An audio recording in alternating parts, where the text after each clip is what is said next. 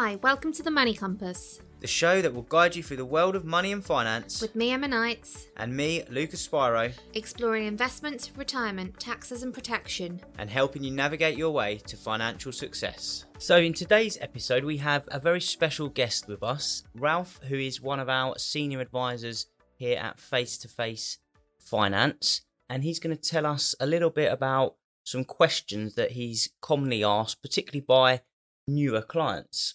So, Ralph, take it away. Thanks for that fine introduction, Lucas. And I particularly like the fact that I'm a senior advisor, or another word for old.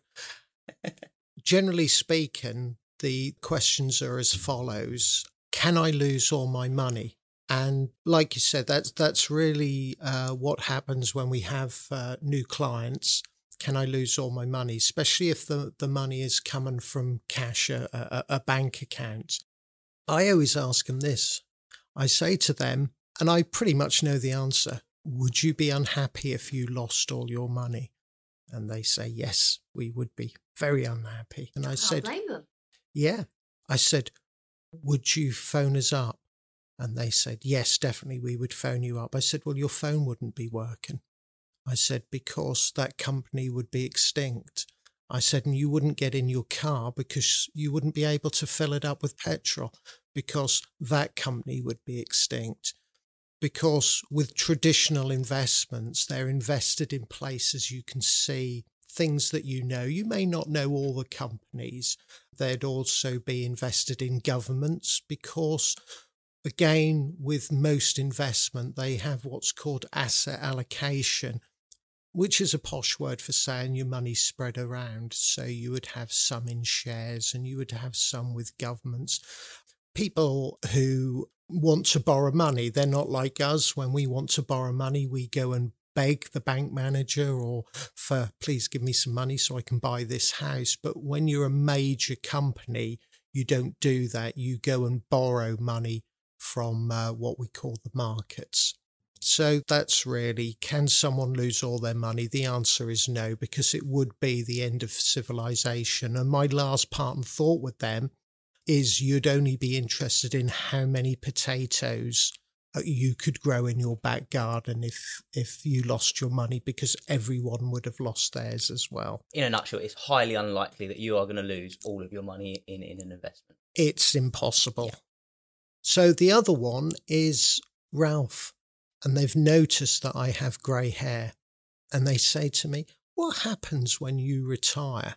And I sort of point across to Emma and go, well, that is my succession plan.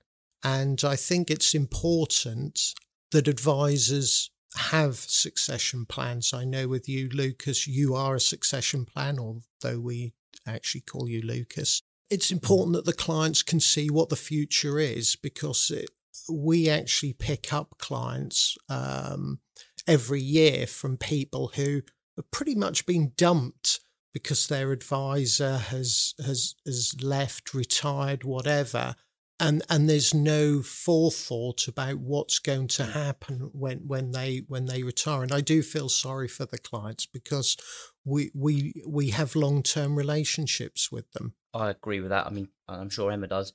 For us, as going out with yourself and Bob and meeting these clients nice and early before, as you say, eventually when you guys do retire, it helps us establish that relationship, and it's not just as if we've been dumped on someone. So, from our point of view, that's brilliant, I think, and I'm sure Emma would agree with that. Definitely. I do always like to bring a smile to the client's face, though, when Ralph introduces me and they kind of look at me quizzically as if to say, well, who are you and what are you doing here? And I like to tell them that I'm Ralph's carer, so I'm not really there to do anything other than just follow Ralph around, make sure he's okay and look after him. But yeah. Make sure I don't eat too many biscuits. That's very true. The other one is pretty much linked to retirement, but less happy for me. I call it death, and it's pretty much unrecoverable from. If they say, well, what happens if anything happened to you? Which is such a nice way of saying whatever happens if you die.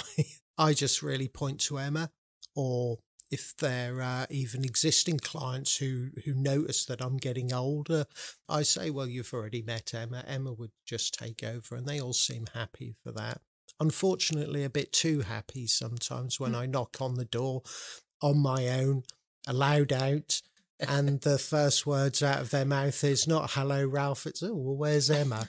So she must be doing a very good job then. She is doing a very good job, unfortunately. And another one, well, what happens if face-to-face finance goes bust? And that's quite understandable because people think that we're actually looking after their money, that we have super control over it. And the fact is we don't. We actually don't touch client money. It never arrives in our bank account before it goes to an investment.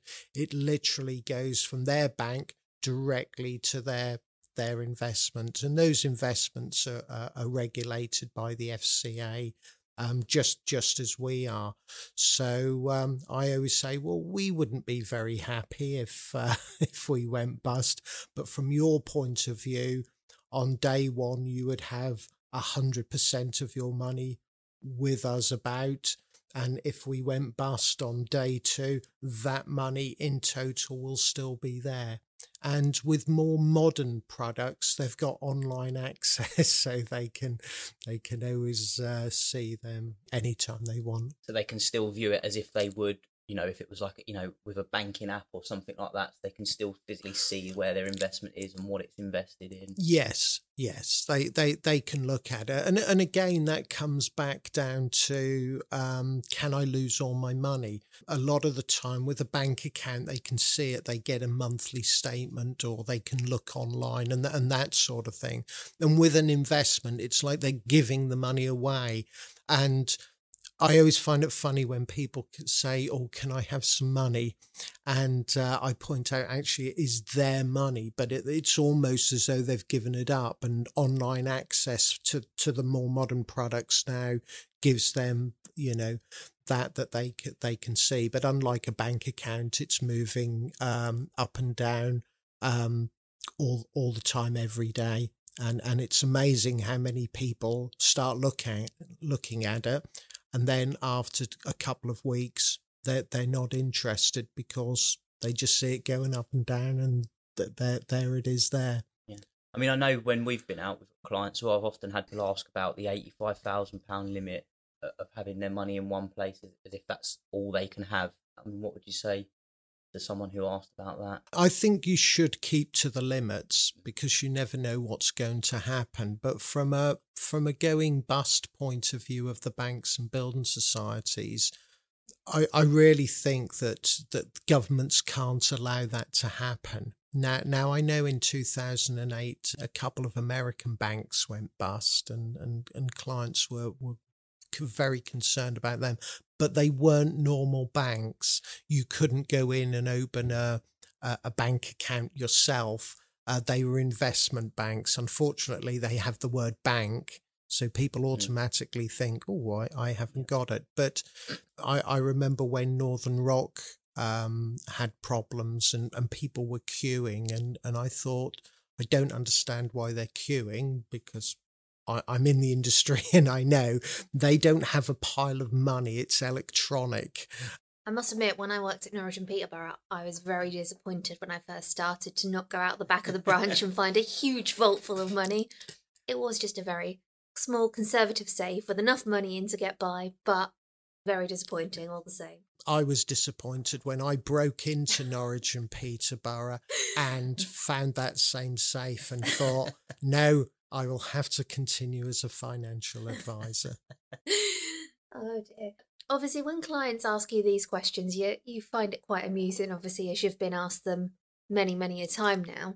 But would you say they're important questions for clients to ask a new prospective advisor, obviously, to see what their future succession plan and things are, so that they would know what would happen with their advisor in future? Seriously, I think they are good questions. The first time you get asked, you think, oh, because we're in the industry. But when they're continually the same questions, that means it goes through everybody's mind. So sometimes when someone says to me, what happens when you retire, I roll out pretty much all those 4 questions for them, whether they want them or not, because I always feel then that maybe in the background they're thinking about it. But I always think if you've never had a financial advisor and you get one, they are questions that you should ask, because you'll find if they do hold client money, because some of them do. We don't, but some of them do. And also about a succession plan, because you want to know someone's going to be there for you. And with the way we're doing it, they get a chance. It's almost, try before you buy. And I think that's important. Well, thank you, Ralph, for bringing to us those 4 questions that you often get asked. I'm sure you'll be able to have a think about some other things for a podcast another day where you can bring us some more whimsical things to tell us. Thank you very much for joining us, and hope to have you back soon. Thank you. I will now try and find the door on the way out single-handedly. Don't worry, as your carer, I will give assistance. If you've enjoyed listening today, why not head over and join our Facebook group, The Money Compass? And if you have any questions for myself, Lucas, or me, Emma, drop us a message in this group.